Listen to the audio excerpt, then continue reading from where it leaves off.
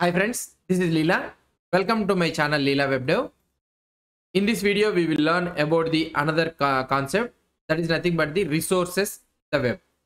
So what is this resources in the web? Let's try to see it. Resources in the web means nothing but what I can say is any file, photo, video or anything is called as a resource only. That means any physical activity, any physical item, we can call it as a resource. Let's try to see. The target of an HTTP request. So now we have learned the basics of the HTTP, what is an HTTP and all those things. We have learned it. Now you need to understand that why we need to use this HTTP. So what is the target? So that means by using HTTP, what we can do. So by using HTTP request, so the target means nothing but, so by using HTTP request, what it will give you is the resource. The target of an HTTP request is nothing but is called as a resource.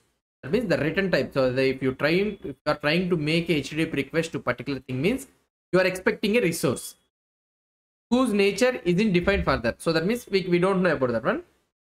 So that resource can be either a document, a photo or anything else. So it's a physical item. So it can be a document, a photo or anything else. It can be a file or anything.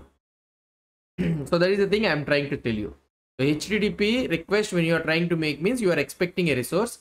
That resource, meaning of that resource is nothing but it can be a document, a photo, a video, audio, anything else. Each resource is identified by a uniform resource identifier.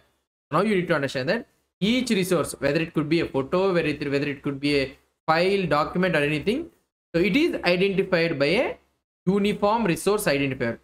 So that means that each resource has an identifier. So the name, how the people will be having a name to identify ourselves. The same scenario, each resource has a uniform resource identifier. So now the name of that the name. So now we are having as a human beings we are having a name. So now as a resource it will be having a uniform resource identifier. And how the structure of this uniform resource identifier? Let's try to see. The most common form of URI is the uniform resource locator. So we can also say it as uniform resource locator. Nothing but in the common words we used to say it as URL, which is known as the web address. And also we will also say it as the web address. Now you need to understand that web address means nothing but a URL, uniform resource identifier. It is nothing but whenever you are trying to access a document, a file or anything, it will be given a unique identifier. That identifier name is nothing but a uniform resource identifier. This is the thing you need to understand.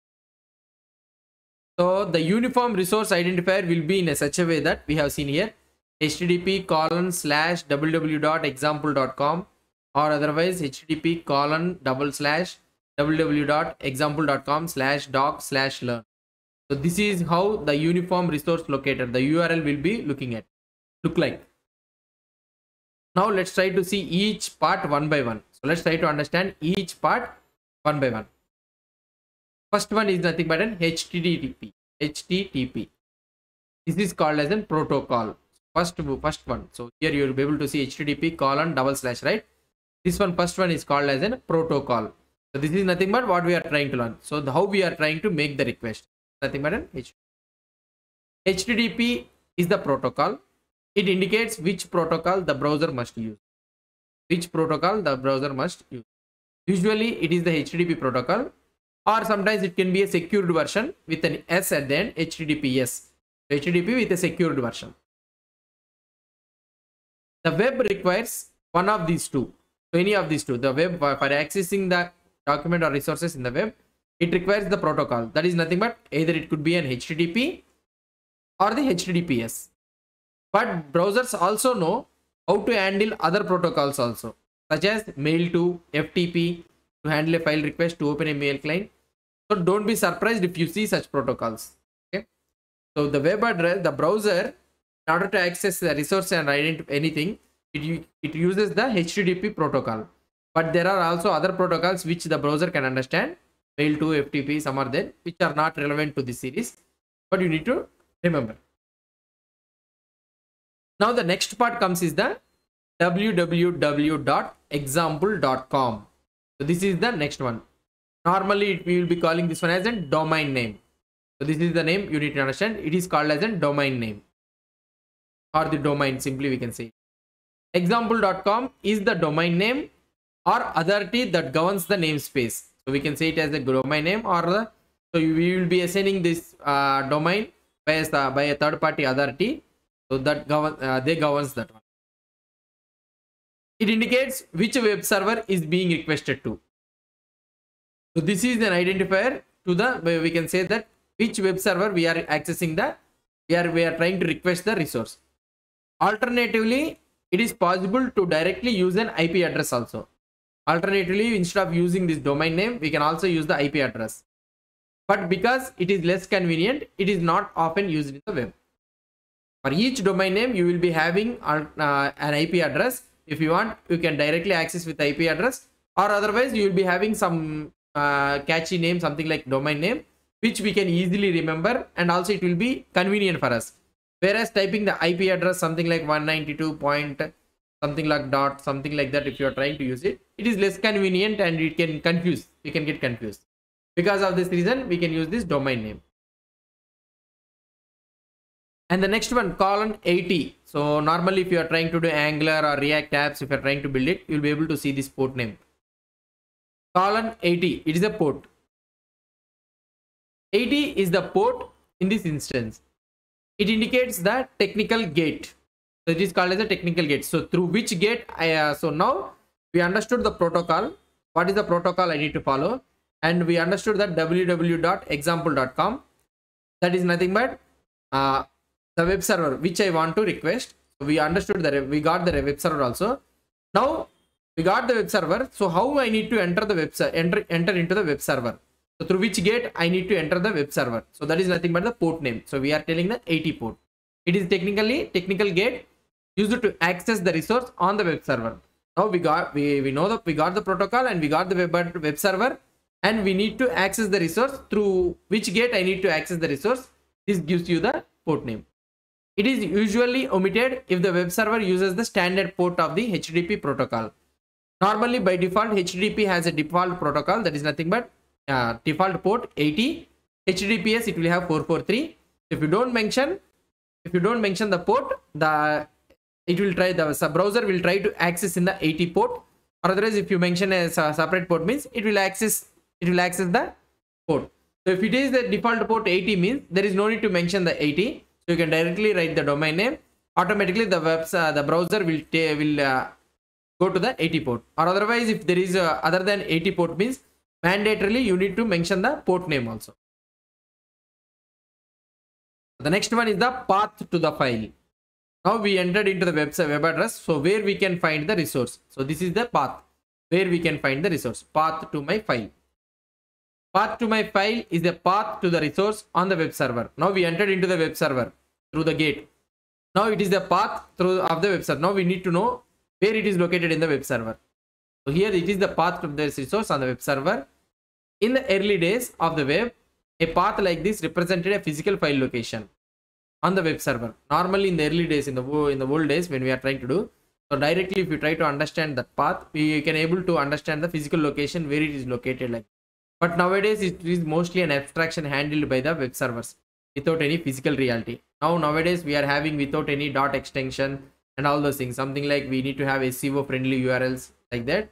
So now if you try to see that URL also, we cannot estimate the file path where it is located in the web server. It is an abstraction.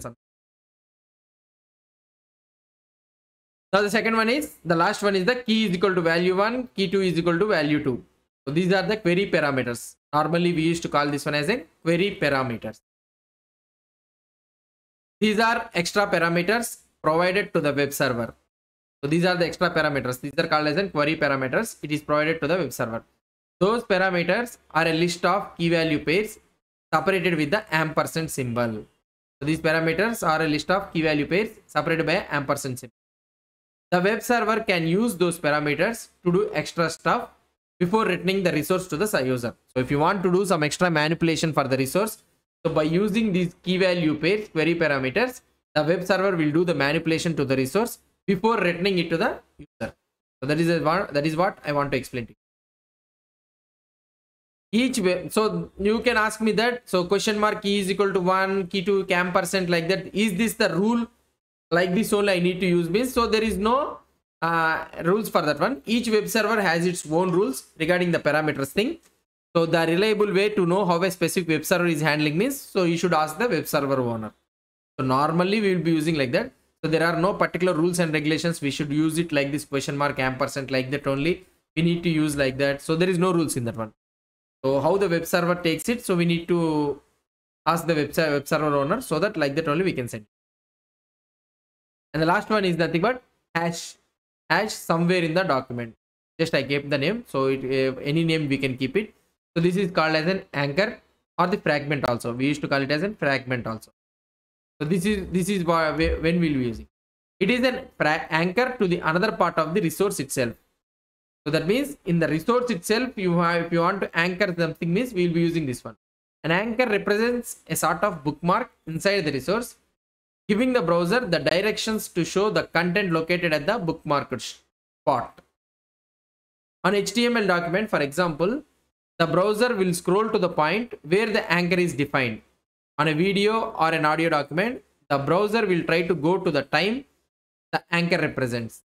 It is worth noting that the part after the hash is also known as the fragment identifier. It is never sent to the server with the request. So this after the hash, whatever the hash we are having after the hash, it is not sent to the server. So this is something like used in the client side only. Whatever the data present after the hash is used on the client side JavaScript or anything only, we'll be using that one. So to move across the document directly to the particular location. So if you want to use it, so we'll be using this hashtag. So these are all about the different types of URL structure we'll be having. So these are all the things you need to understand it. So first one is the protocol, second one is the domain name and the port name. Afterwards, path to the file, query parameters, and last one is the fragment. So these are the different parts which are present in the URL. Hope you understood about this URL structure. If you have any doubts or any suggestions, please post the comments below to this video. And if you like this video, please do support me by subscribing to my channel. Thank you.